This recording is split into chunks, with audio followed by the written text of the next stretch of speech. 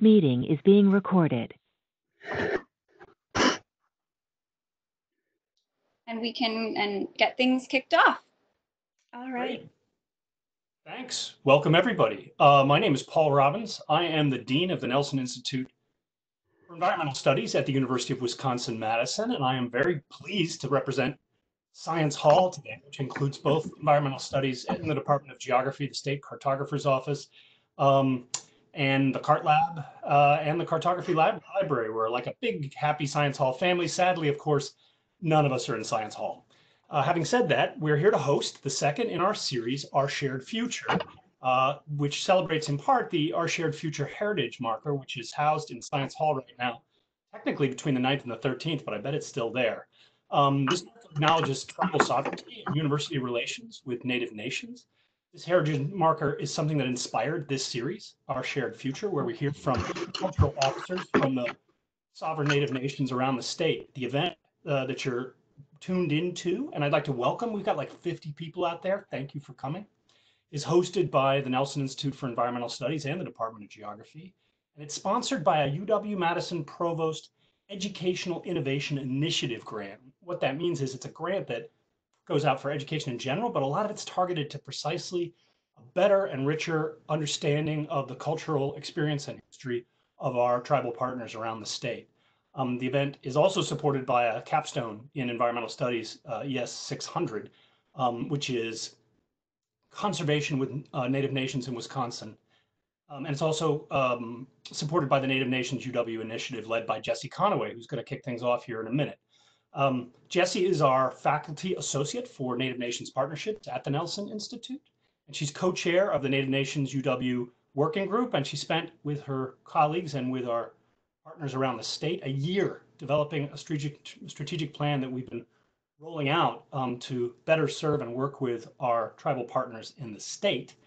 And one of those big priorities was increased cultural education on the part of UW staff and faculty and students, and more sharing about and with our partners and neighbors, the sovereign Native nations of the state that we now call Wisconsin. So Jessie's going to handle it from here. Thank you all for coming. We're really pleased, and thank you, Edith Leoso, for joining us in this very crazy, busy time. Jessie? Hi, greetings, everyone. Just here, Dr. Robbins took all my talking points, so this will be really quick. Welcome to each of you, and especially to Edith Leoso, who my students will be introducing shortly. I wanted an acknowledgement for UW-Madison, which we're operating virtually.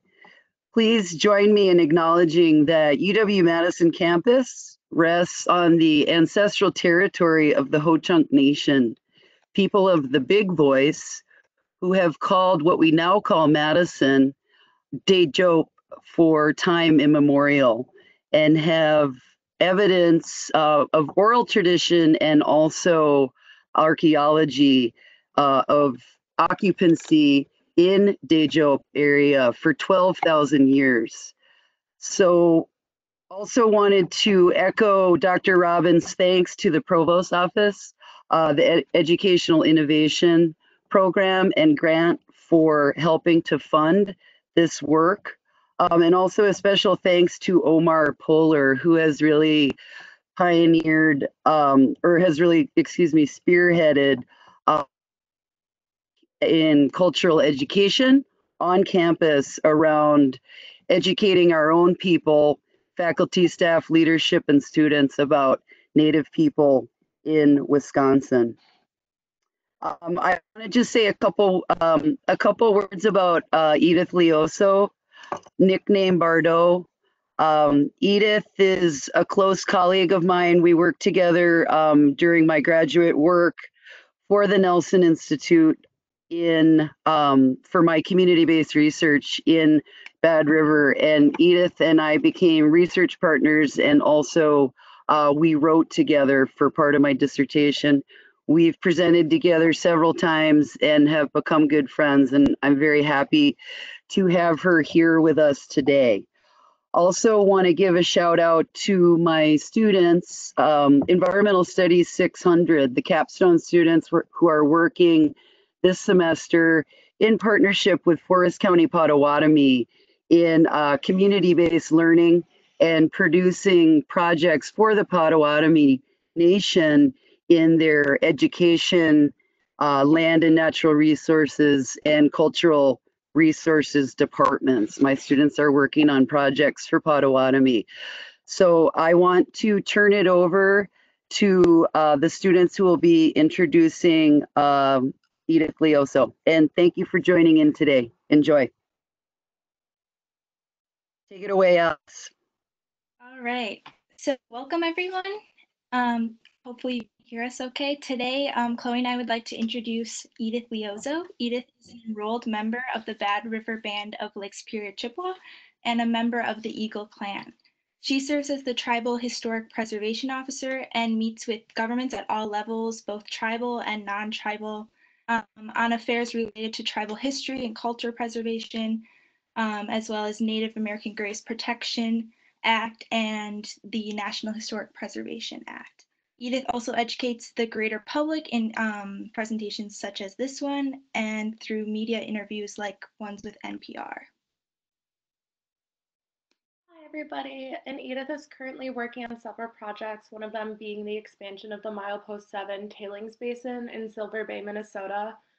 She meets with the Army Corps of Engineers to explain the concerns with an extremely large tailings basin like this one, and to explain why Lake Superior is a sacred site.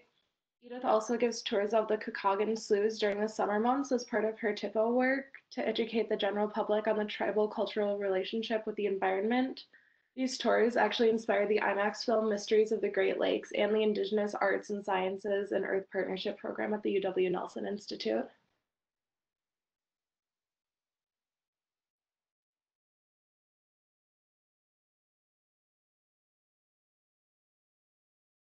Well done. Edith, we'll turn it over to you now. And welcome. Bonjour. Bonjour.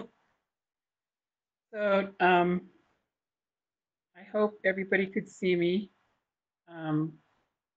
Whenever I give a presentation to anybody, I like to open it in my language because it helps me think about what I want to talk about, for one thing. So with that, I'd like to say we're in a bonjour and we maganigo. Nigani gabo we quiet indigenous cars. Guy make the end of game. ECB and Onjaba, Guy Nika, Baymadewan, Guy Madewan, Quake and Dell.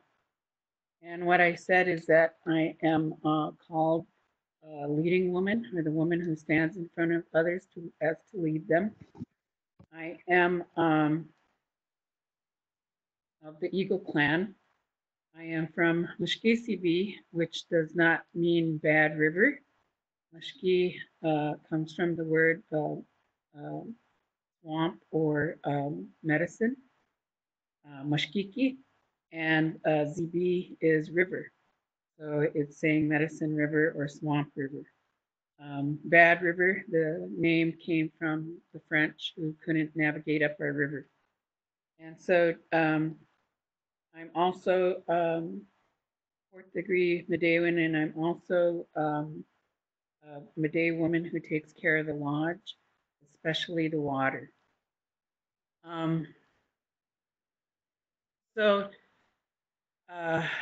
I guess today I was thinking of what it was I wanted to talk about here, and one of the things that I was doing just before I hooked into this was responding to some XL Energy work that's going to go on our reservation.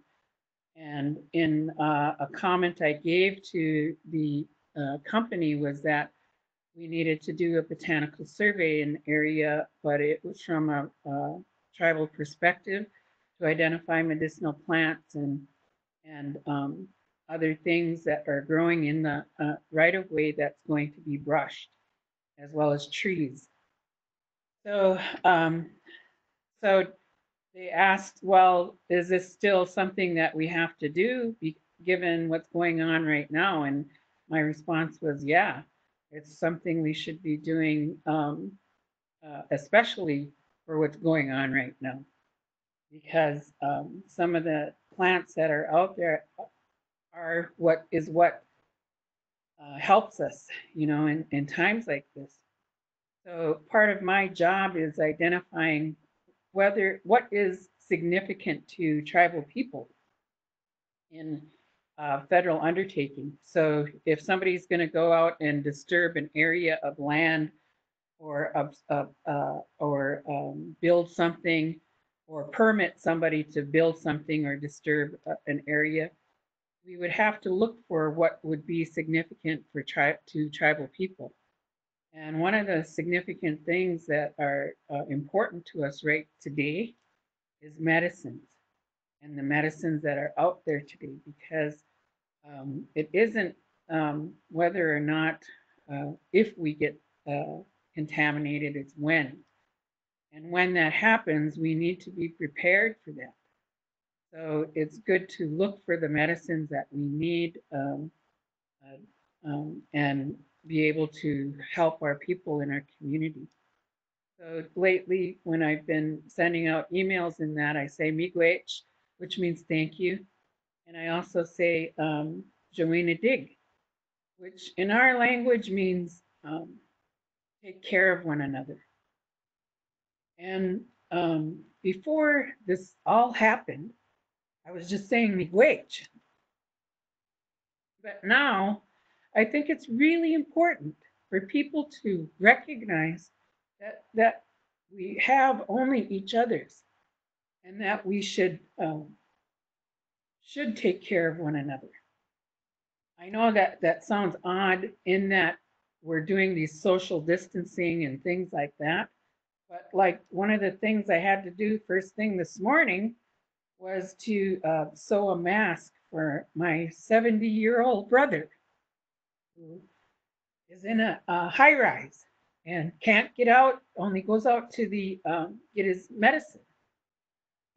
But he likes taking a drive around and things like that. So he went to get his medicine, and it was the lady at Walgreens who's familiar with all the tribal people who said, well, you know who's sewing masks up? And he said, who? He said, Bardot. And my brother said, what? My sister? And I said, wait a minute, I was going to surprise you this weekend, all right? But I have to drop that off to him today. So, and my brother Butch, he's was one of our staunch Ogichidas here on our reservation. He has respiratory problems and knee problems. Of course, he walked around the whole Lake Superior in the first water walk that was ever done and organized by Walt Brissett. And along that walk is when they met Josephine Mondamin, and it was called the Walk to Remember, and it was to raise awareness of the water and how sacred the water is to not just Anishinaabe people, but to everybody. How important it is for us to remember to take care of the water, especially times like this. One of the things that we may need is very clean water and access to that water. So he helped organize that, and he walked around the entire Lake Superior. And so after this session here, I get to go and visit him for a moment and give him a mask and some gloves so that he can go out and with some sense of security. And hopefully he can see everybody that he can and maintain his distancing. But that's part of Joanna Dig, is that we take care of one another. We do the little bit that we can to be able to help. I was telling Paul earlier that here at Bad River, we haven't completely closed down.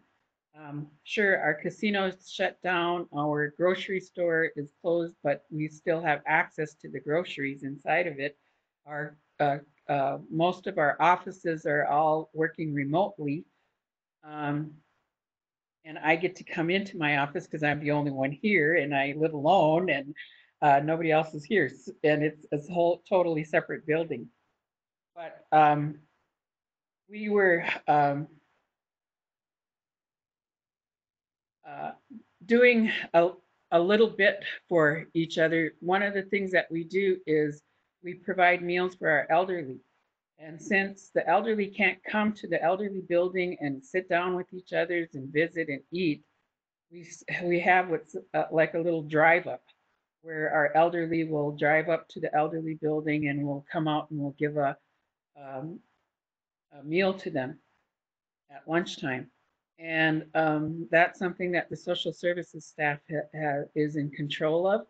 And they do that masked and with gloves on, and the elders drive up and they roll down their passenger window, and there can't be anybody in their passenger seat. And then the staff drops their meal off right there. And that's just a little bit of Joanna Dig.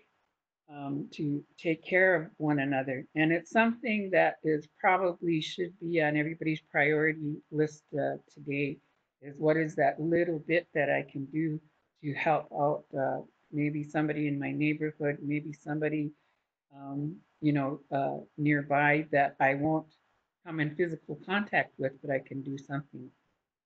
And that's part of our culture here at Bad River, is doing Joanna Dig, taking care of one another, loving one another, and helping one another. That's what that one word encompasses.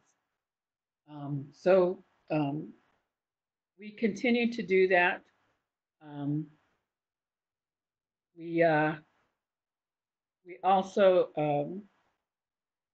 are going to continue with our ceremonies here. And one of the ceremonies that we do is we do a water ceremony when the ice goes out.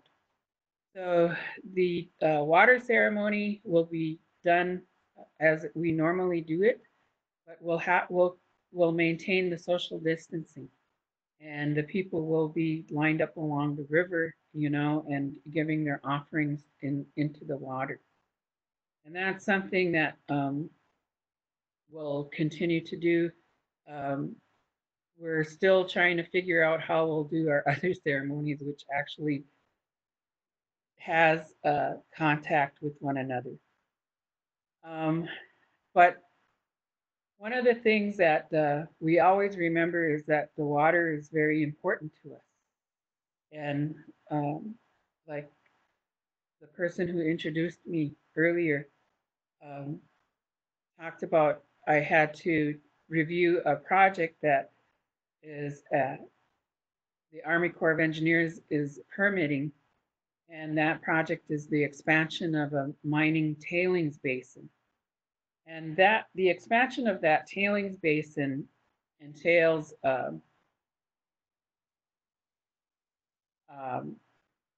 them making another 2 mile by 2 mile addition to it.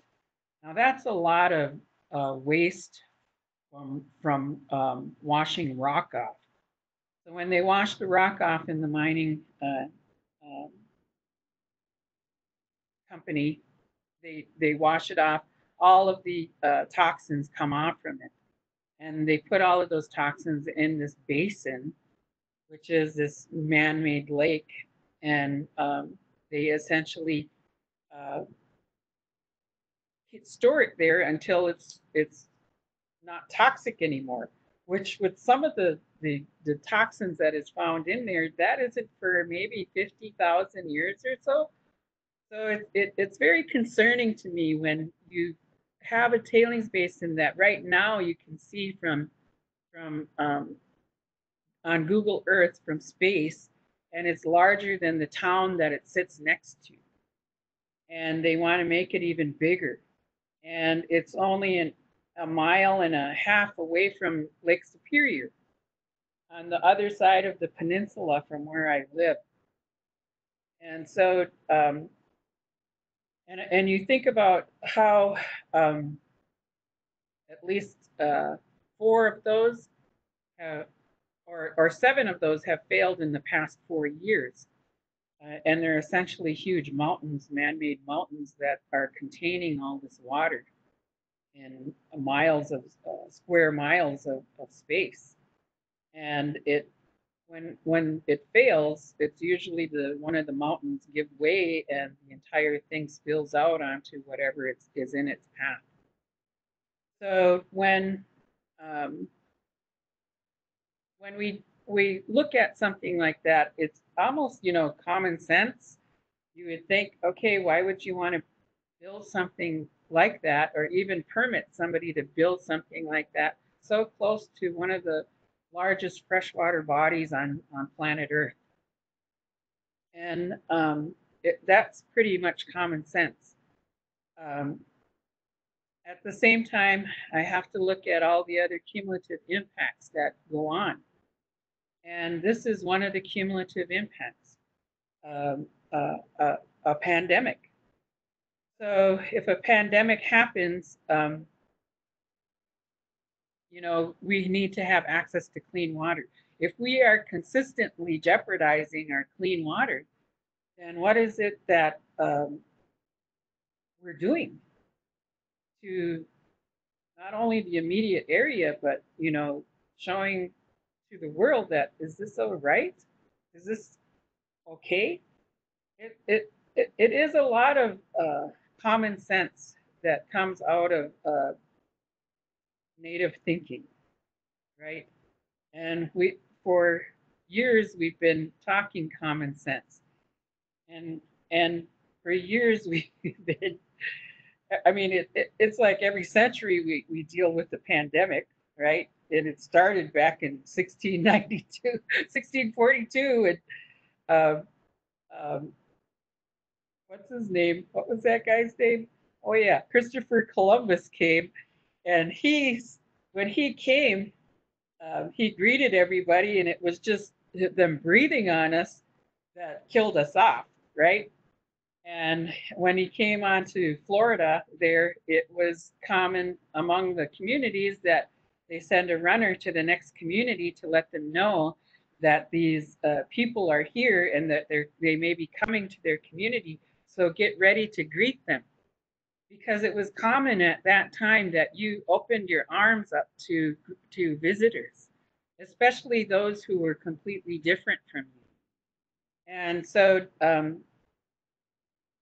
one of the things that was done at that time is that we sent the runner. Well, that runner had already been breathed on and had already shaken hands with the people there. And when he went to the next community, he contaminated them. And then they sent a runner to the next community, and so on and so on. So in some of the notes of Christopher Columbus, it talks about how that pandemic there that hit us then, his crew would walk into a community and the entire village would be dead. And that was because of contamination. And the most recent one that was done here was in 1918, the influenza, avian flu that went worldwide, started in the World War I, and the men got sick, the soldiers were sick, and they sent them home. Unfortunately, they contaminated all of the homes as well in worldwide. So it spread that way.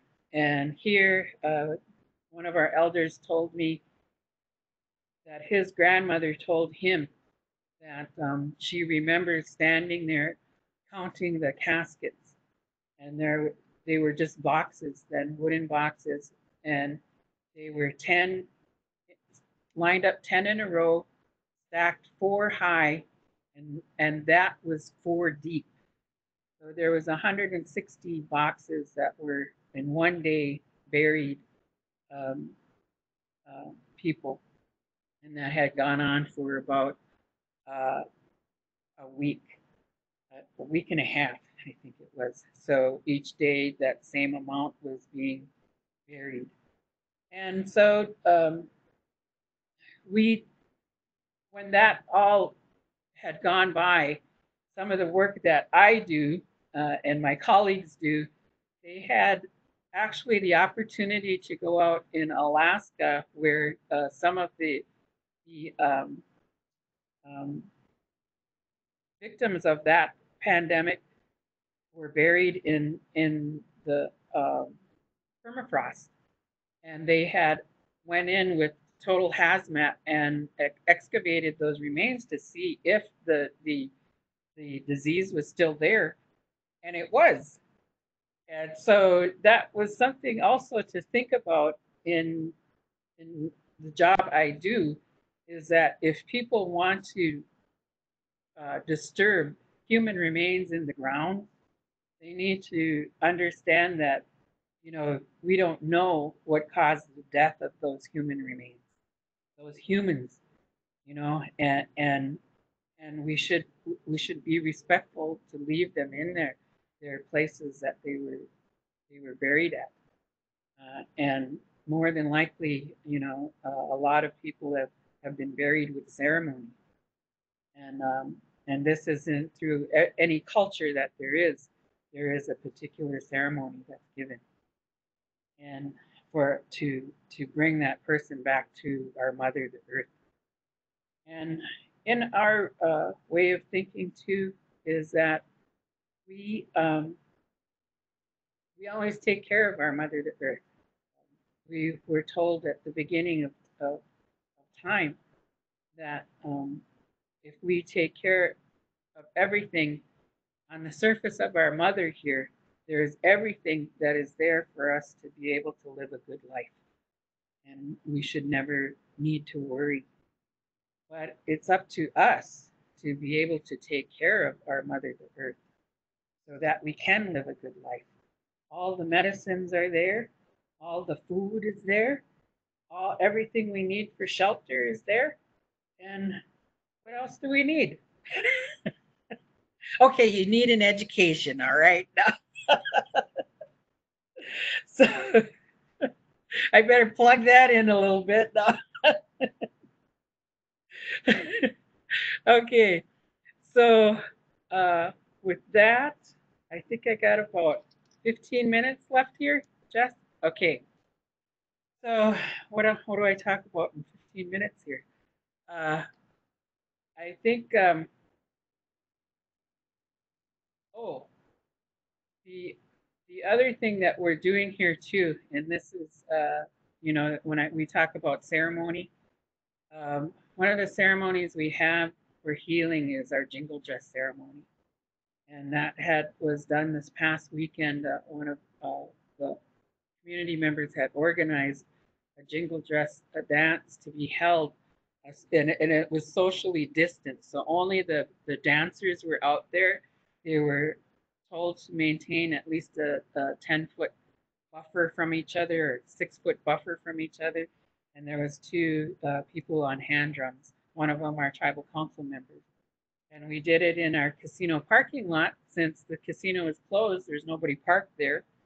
And so we had a large enough space, and we asked the community to come to stay in their vehicles to watch that healing go on, and that those dancers would send that healing out to them. And so that's something that, you know, in this time, we have to think of ways to be able to do things like that in our communities, to maintain our culture and keep safe, and be able to help people. And that's a little something that somebody thought of doing, and it worked out well. I'm not sure how many vehicles were in the parking lot, but there was several of them there. I don't know. I was unable to make it because I was sewing masks, but I was watching it on Facebook, and it seemed like there was a lot there. But I was sort of worried because as I was sewing masks and I knew it was going on, I seen a police car going by, and I thought, oh, are they breaking the law now? But they were all in their vehicles, and there was only 10 dancers that was out there and 2 of the singers. So it was within the 50 people limit, and I think it was 20 or something like that that was going on at the time. But we were also doing a ceremony on tribal lands, which under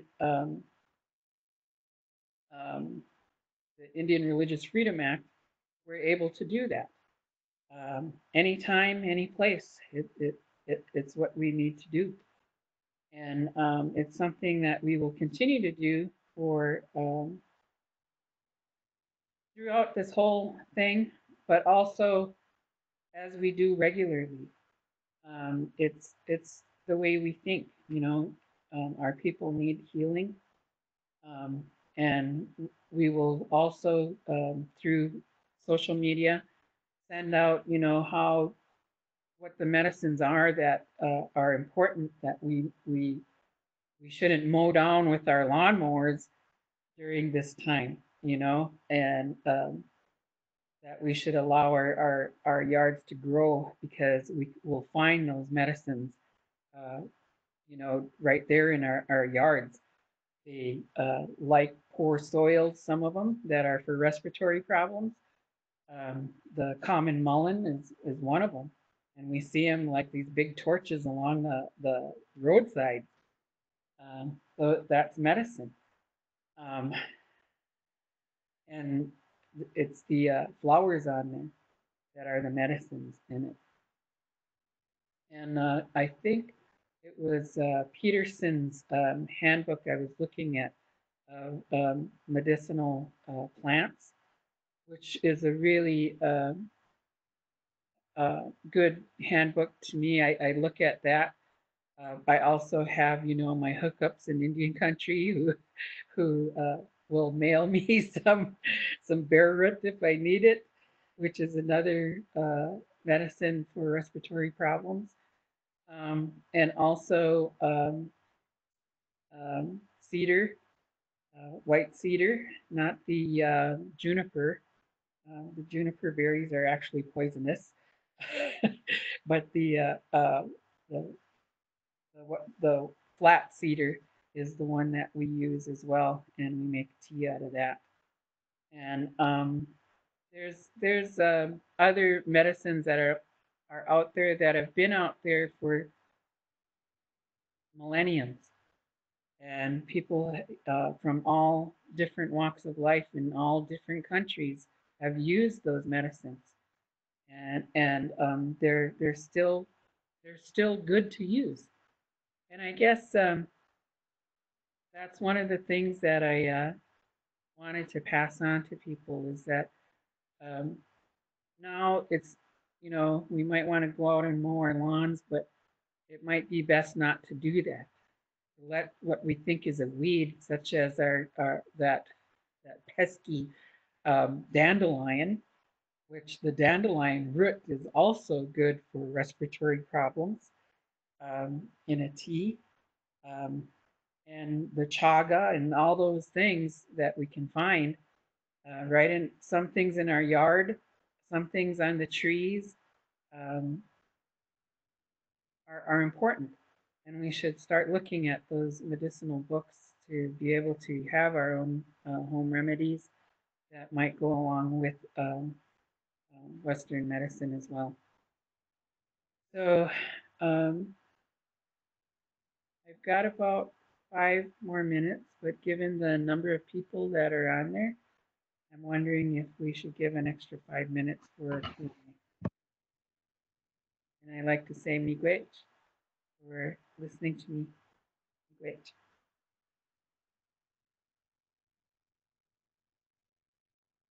Miigwech for sharing. Edith, can you hear me okay? I just put my mic back on. Okay.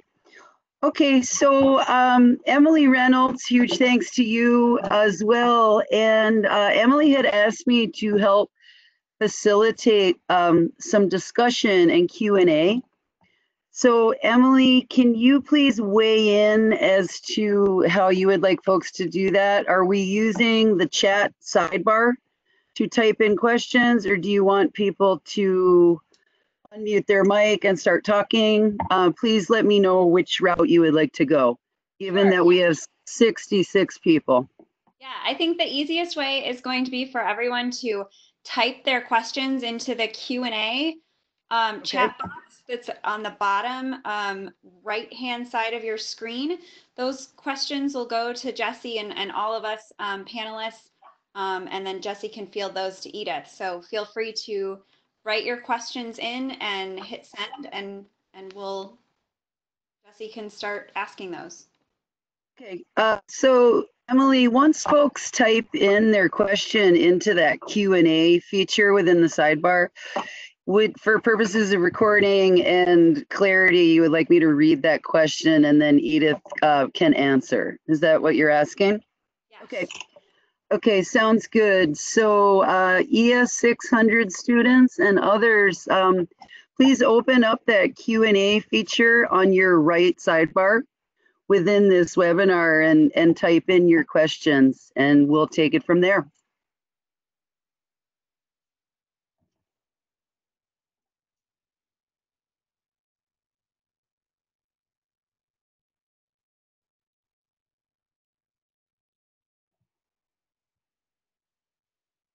I can't seem to send mine. Maybe I'm doing something wrong.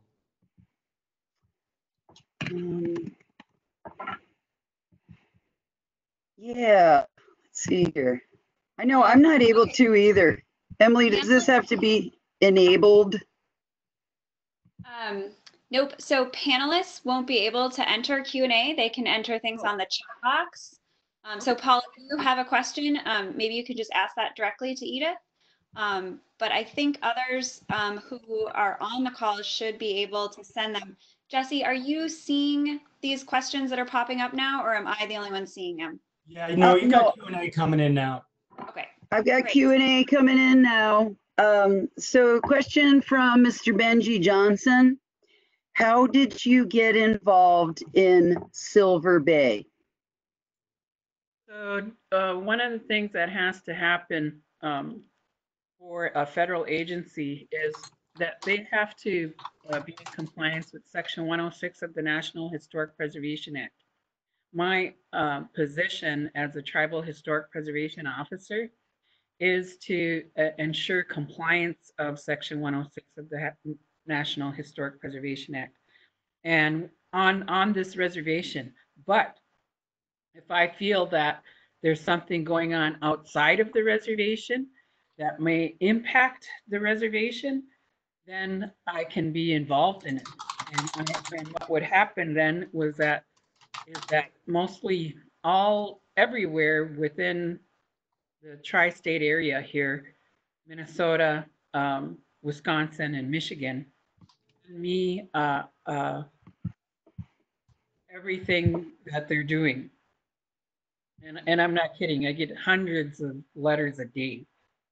And I happened along this one, you know, because I was opening up my mail, and it had, you know, that they wanted to do this, which expansion. Well, whenever there's a tailings basin expansion near Lake Superior, it has the potential to risk Lake Superior. So I responded to that request for review of the project that they wanted to do. And so that's, and as I'm sitting here, my email's popping up, and they must know that I'm talking about them, the Army Corps of Engineers, because I could see that they're trying to email me. So that's the other way I get involved in this. I'm literally sent hundreds of letters a day to ask for my review of the project and let me know. If they don't hear back from me within 30 days, then they can assume that it's okay to go. But at any time, I can weigh in during the consultation process and say I want to be a interested party on behalf of the tribe. and I can consult on behalf of the tribe. Mhm. So that goes for permitting for cell towers, permitting for tailing basins expansion, permitting for mining operations, permitting for all kinds of different things. And that's what the rest of the Chippos in the state also do. Miigwech, Edith, question from Dr. Robbins. Is there a single source, I'm guessing you mean resource, for medicinal plants in the region compiled in a single place? And how concerned is your community about protecting the sovereignty over those genetic resources or issues of biopiracy?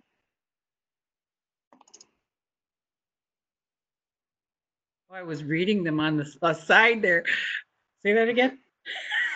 So, Dr. Robbins, let me lay it out. Okay, Is all lay it this out. stuff public knowledge? And how concerned are you that somebody might, capitalize on traditional indigenous knowledge without your permission? Right. With regard to medicinal plants. We're always concerned about that. Some huge corporation or another that is going to go out there, will hear something. I mean, within the time frame that a Native person in Minnesota gave out the knowledge of chaga out there, it only took, I think it was 7 months before it was in a package. Yeah, wow, that is really quick, and that's how things go, right? And for a long time, we have held on to a lot of our medicines for that particular reason, because some companies come in and say, well, this seed is ours, and no one else can use this seed, and if you do, you have to pay us if you use it. Different things like that go on. So we are very concerned about the use of it. We can say this plant and this plant and this plant, but if you don't know how to use it, it may not be effective, right? If there's a cone flower out there and they're using the root when they should be using the cone, there's a big difference, right? So it's knowing how to use it, and that's when you give your tobacco to somebody and say, can you help me here? This is what's going on. And that's the appropriate way of doing things. And sometimes, when we have said something, it has been, and one of our teachings is that you should never take all that there is of one thing. You should always leave a little behind so that more will grow later on. You should always, and we took that to heart. When we went out a long time ago and we were fighting with our enemy, we wiped them all out except for one person. And we sent them home with brand new clothes on, a brand new canoe, and filled up with all kinds of goods, and told them don't come back again. But it goes the same way with all of the things in creation. All the things in creation, we should never take more than we need. And so always leave that little bit for someone else and for it to grow again. And so we'll give as much as we can give about medicines and things like that, but we more than likely will never give all of it. And in order to preserve it for humanity, right? So that's, yeah, we get very concerned about it. Thank you.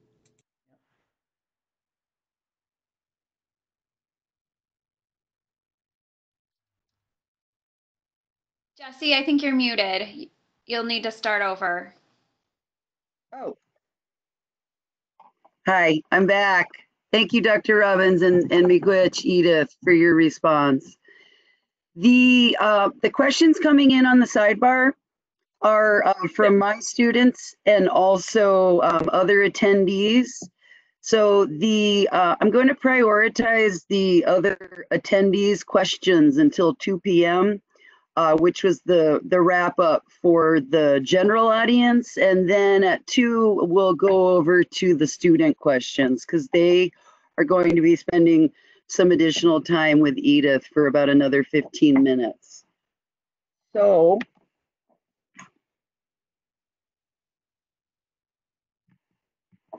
bear with me.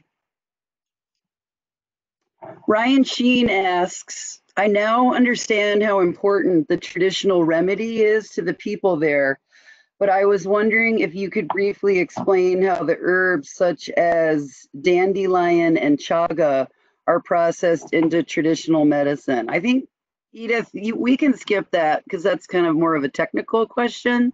So I'll leave that up to you, though, how you want to handle that.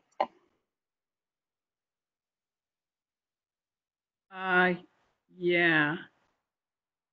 We can skip that. I made a list of the plants that you talked about, and I can share some resources for people as well. Yeah, so our dandelion and chaga, so the dandelion has to be harvested before it flowers, I believe. I actually have to check on that. And the chaga, when it's taken, it's grated like on a cheese grater off into little chunks, and the dandelion dried and cut up into little chunks and put in a glass jar, and then filled with water and put on your windowsill. And that's pretty much it.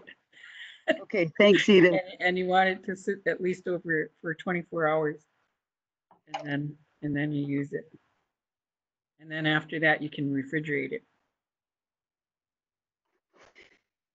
Thank you. And as an herbalist and a harvester of 30 years, I would add into that relationships to wild plants for food and medicine is it's a lifestyle, and it's a skill that's built over time. And so I want to encourage folks who are interested in that to delve into that, but know that it takes diligence, and I'd like to encourage you. And again, I'll share some resources, but here in this format, we're only able, obviously, to scratch the surface.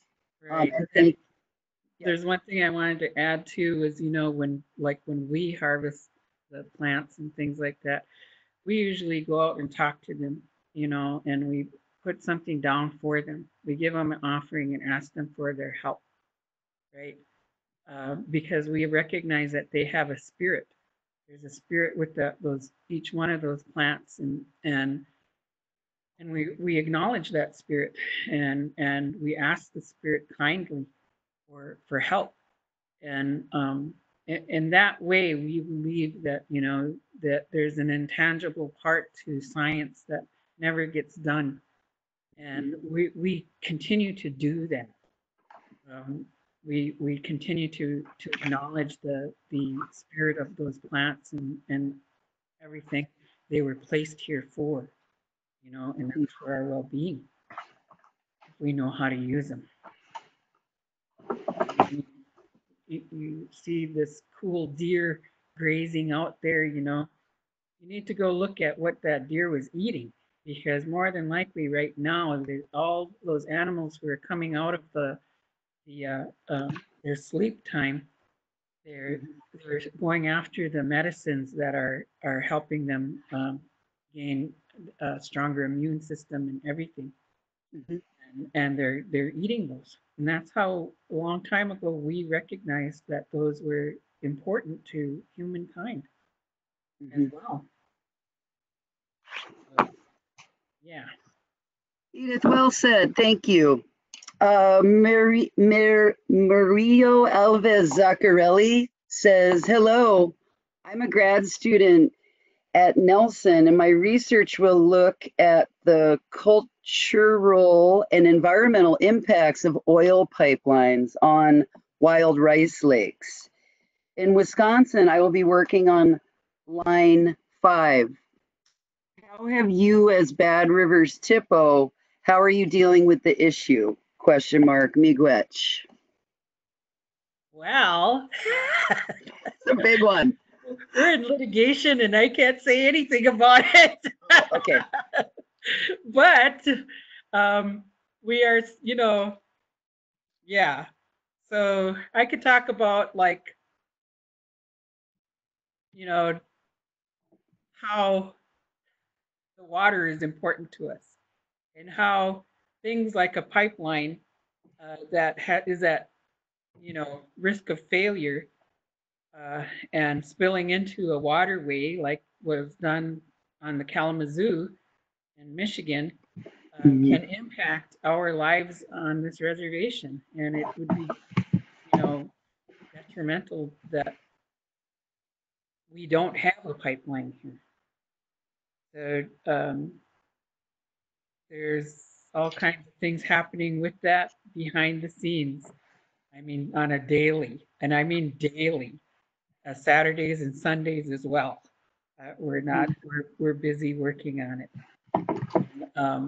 There's a lot of things, underhanded things that are happening, and we're not really happy with, you know, what we're, you know, some of it is, look at, is almost like somebody poking you with a stick saying, come on, do something, come on, do something. And we're sitting there getting poked, right? Because we don't need to compromise our position in this court case, which is going well for us. So that's about as much as I could say about it right now. But, you know, they still have the, even though we have told them to get off from out of Bad River and shut down the flow and out of the watershed as well. We didn't just say Bad River, we said the watershed, which is far further out. Actually, it's right here. No, behind me. So, and if you can see right there, that has that's what's important to us, and keeping that safe. I'm not sure if I answered your question there, but I don't think I really can. Okay. Jesse, you're on mute again. miigwech, Edith. There's a question about Bad River relationships to Xcel Energy, and then asking about renewable energy and sustainable energy efforts on the res. Are you able to share anything with our audience about that? Yes, we just got a $500,000 grant, and we are installing solar panels for 3 of our main buildings here. And they're sort of like our test case of how we can use solar energy, but we also use wind energy at the fish hatchery and solar energy, and it works really well. We end up paying back, you know, we get paid back from the grid on that one because our excess energy goes into the grid and it's helping to power other places. But we're looking at that as well. Xcel Energy needed to upgrade their line here. And instead of going through with conversation with the tribe and consultation with us, they decided to reroute it around us as though we're not going to have any of it. But there is funding that's out there specifically for tribes to be able to do our own energy on the reservation. So we're looking into that. We may tap into the Xcel off reservation, but we said, you know, you could still come through the reservation. We just need to get our long-term plan into place of how we want to convert this energy into solar energy and wind energy, and using the existing grid to be able to do that. So that's one of the things that's going on here. Miigwech, Edith. Next question, and this will probably be one of the last ones for the general audience, unless you want to stay on, which you're surely welcome to do so. Question for you, Edith. Are there educational initiatives for teaching tribal youth on the reservation about medicinal and edible plants? Yes, we have the Indigenous Arts and Sciences program. Right now, we are actually doing some Facebook stuff because it's in the start of this social distancing thing, and our wildlife specialist here, biologist, she is getting it together, Abby Fergus, and she is teaching them, I forget what it was she was showing them over Facebook. But it's something that, like what we're doing right now, we may be doing with the students, and have them go outside and get this, find this piece and bring it back and things like that. But we'll talk to them via social media and that, and these types of platforms to be able to get our information across to them now at this time. And we can still use snail mail and mail things to them to their homes where they'll receive it, like pictures of different plants and things like that. But we'll talk with them. We'll figure it out here. We have large open spaces where we live here, where we can get together with kids, where kids, and be able to maintain our distance from each other. But we also have these platforms here to be able to show them this is what this looks like, and you can find it in this place, and this is how you brew it up, and do things with that. We have, I think he's 13-year-old who's really into it right now on our reservation. He spends most of his summer going out and harvesting different things and drying them and telling me what they are, But he's my nephew. Just encourage him. Just keep on going. Keep on going. Yeah. Oh, that's excellent. Good to hear. So 2 p.m. was our designated stop time. Although given the format, I'd like to say to folks, you're welcome to listen in for the rest of the student questions if you choose to. But at this time, for folks who need to sign off at 2, I'd like to thank you very much for joining us, and let's give Edith a round of applause. Miigwech. Miigwech. So I'm going to go into the rest of the student questions, lady, and then give them a little extra time to interact with you, Edith. Okay. So Ms. Justine. Oh, Jesse, do you want me to turn off the recording at this point? Or do you want to let it keep going? I think leave it on. I think it'll be good to have. Okay, thanks, Emily. Ms. Justine Spohr asks, Edith, what is your next project that you would like to tackle, or an area that you would like to see progress related to preservation?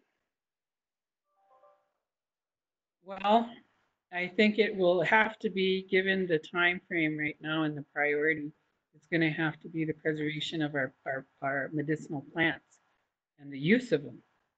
Like I said before, it's one thing to know what this plant's good for this and this plant's good for that, but do you know how to brew it up? Do you know how to make it into a poultice? Do you know how to use it? And that's one of the most important things, is that we can say this and that about plants, but if we don't know how they work, or how to greet them, or how to harvest them, in a good way, in a kind way, then we forget about, that part of our culture. And to actually preserve that is probably the next thing we're going to do as soon as they start springing up out there.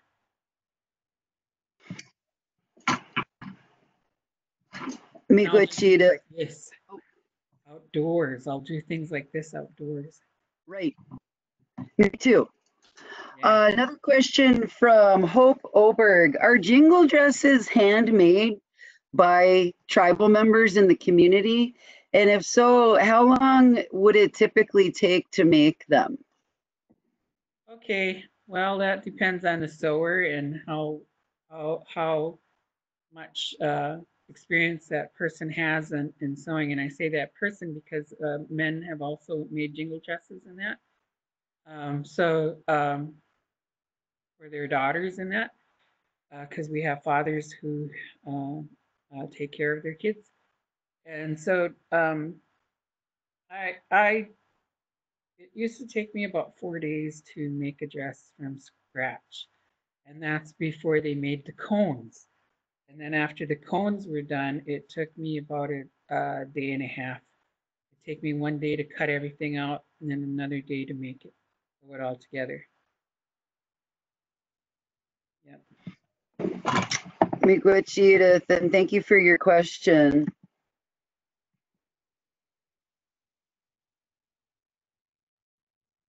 Okay, here we go. From Bryce Linden.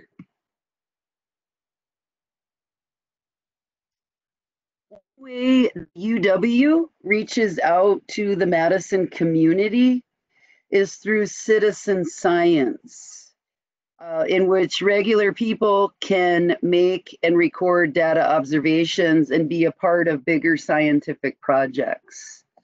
The Bad River Reservation also utilized similar initiatives for all ages and not just youth, in terms of like water monitoring or insect monitoring or other wildlife monitoring, Edith.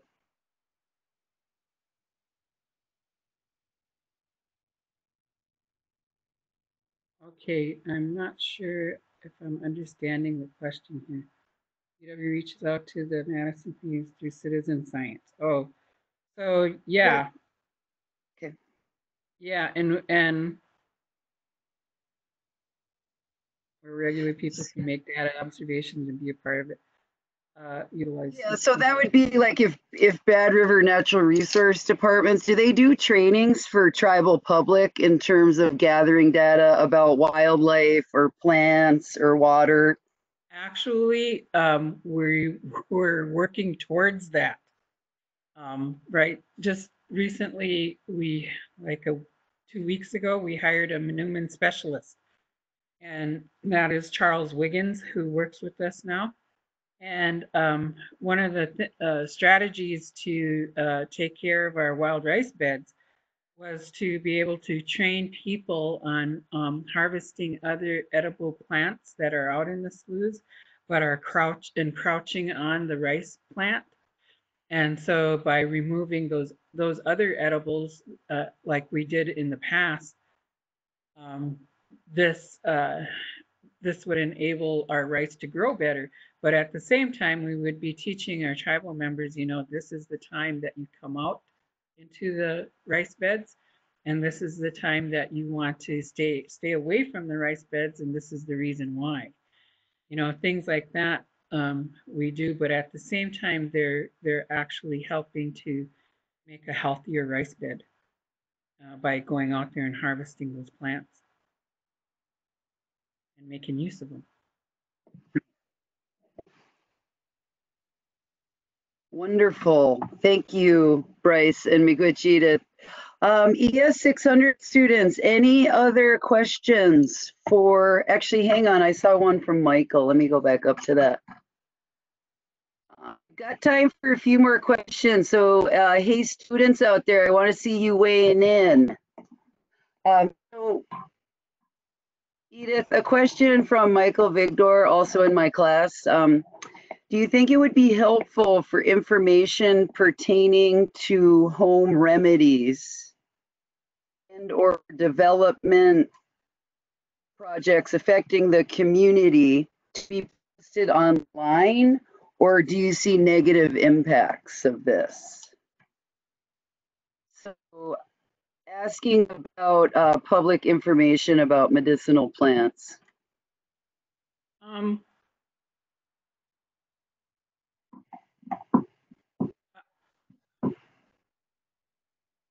You know, there's a certain way that I've been taught to gather medicinal plants and that, and what we say is once you've been taught in this particular way, that's the way you have to teach others. And so that wasn't through online things. Although, given the circumstances today, we may be doing something like that, but making it out to the general public, probably not. What we would probably do is try and get some kind of platform together to be able to maintain how we do it traditionally. And knowing that, you know, this isn't going to be forever, what we're going through right now. So we'll need to do something. And as soon as I figure that out, it's a good question though, you know, we're going to get that out there. It is a good question. And there's also I believe other materials out there on the use of medicinal plants too. You know, because some of the plants that we have here are not originally from here. They're non-traditional plants, which people are now calling invasive plants or exotic plants, but they're non-traditional and they came from Europe. And in Europe, you know, it's good to go to where the source is and ask them, how is this used? Which way do you use this? You know, if it's from Sweden, if it's from Russia, if it's from China, you know, we can still find those medicinal, the uses there in those places, in India, wherever. And because we have this thing called the internet, we're able to do that now. You know, we're able to put those questions out there and hopefully it finds somebody, and hopefully we question the right person, you know? Right. Yeah. Or they can find somebody to help us. Okay. Miigwech, Edith. Question from Emily Snelson. In what ways do you incorporate spatial technologies, such as GIS, cartography, other maps, into your work as a TIPO? Oh, all kinds of ways. Okay. Yeah. I have a map of, you know, we're always creating maps here, you know, birch bark harvesting maps, wild rice maps. I mean, Susie Smith, who's our GIS person here, we work together a lot, and she's always coming up to me and saying, hey, this is what I got today, you know, these different technology that comes through. We also, one of the things that I use is LiDAR, and it shows, you know, within right down to the actual Earth itself, right? So it shows the image of the Earth itself, but it also can show me, you know, these old trails on the Earth that are just a little bit raised, but you would never see it, you know, if you looked at a smooth lawn, you never see the old trail that went through that lawn or through this wooded area. because LiDAR takes all those things away and shows you the Earth itself. So we can see there, if a mound is in place, we can see if an old trail is there, an old logging road. And we have to determine whether it was an old logging road or whether it was an old bootlegger's road, which we have both of those here. Um, But second, there's sorry. all kinds of mapping that we do. We have all our burial sites mapped out. We have different areas that we consider highly significant mapped out. But we have all our waterways mapped out, and we have, I think, just about everything mapped right now. And it's who has access to those layers. That's the thing. We don't put those out online because there's a certain places that we want to be able to keep from people who are called pot hunters.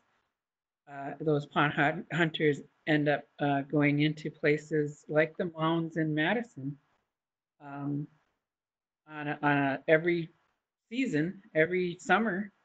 They're being ravaged by people who are specifically doing it to take out of those mounds and sell what they find on the black market, which there is a black market in Madison, unfortunately. And so, yeah, we don't put a lot out on online. Okay. Miigwech, Edith. I'm gonna ask that we wrap it up. So students that are on, I see you on here in the sidebar. I've got I want to take a chance to say Chi Miigwech to Edith. So please give her a round of applause. Miigwech. Hopefully, I can see you someday and give you a tour over to the sloughs there. Oh, we might be cutting that off too, where we're just going from the lakeside onto the big slough to prevent wake from happening on the rice beds on the river. Okay. Yeah. Edith. We're gonna do that. Okay. Miigwech, lady, and for asking me. Yeah, and we'll be in touch with follow-ups, and I'll share some plant resources. Students, ES 600 students, please stay on. I have a couple of things that I want to talk to you about.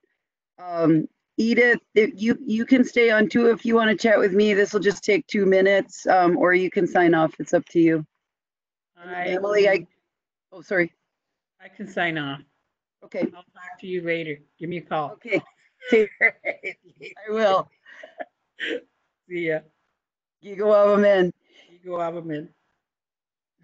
Emily, do you want to stop the recording and then I'll just finish out with my students? Is that okay? Yep, I can do that. Okay, great. Lady, thanks a lot.